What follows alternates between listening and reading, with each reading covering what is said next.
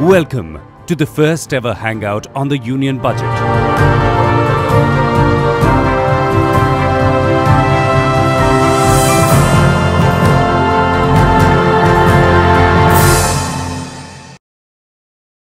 We got one more question. This time it's a video question, and this is from Rishad Premji from Wipro. If you can play that question out for the Finance Minister. Good morning. My name is Rishad Premji, and I run strategy and M&A for the IT business of Wipro. Thank you for taking my question, Mr. Finance Minister, and congratulations on a well-balanced budget. I have two questions. The first is around the fiscal deficit, and wanted to get your commentary on how we stay on course from an execution standpoint, particularly given the challenges of an election year.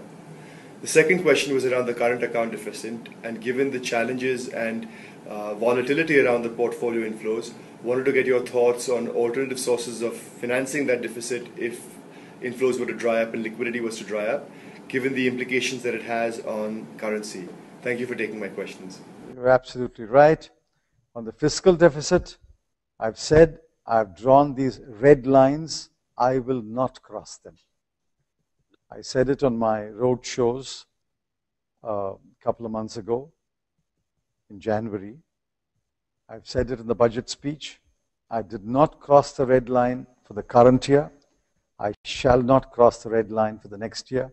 It will be kept at 4.8% or below. The current account deficit is more worrying. We have to actively woo the investor to India.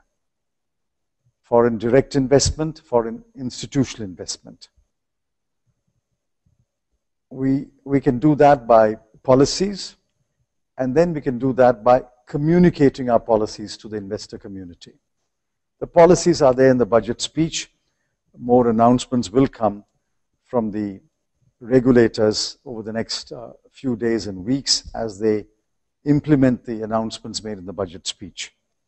I expect the IRDA, the SEBI, and in a limited way, the RBI to take some follow-up steps.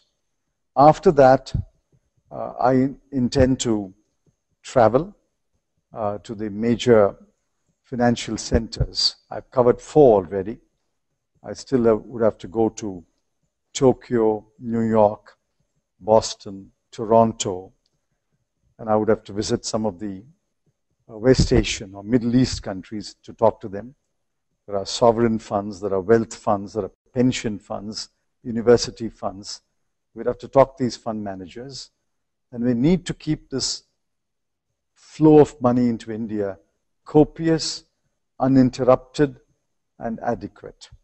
There's a lot of hard work over the next 12 months, so I really can't sit back and say I've presented a budget and the work is over. There's a lot of hard work over the next few months. But I hope that we can find the resources to finance the current account deficit.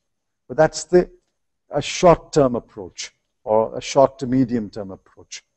In the medium to long term, the only way and the right way to finance the current account deficit is to export. We have to export and pay for our imports. It's wrong to pay for your imports otherwise. So really we'll have to get the export sector going.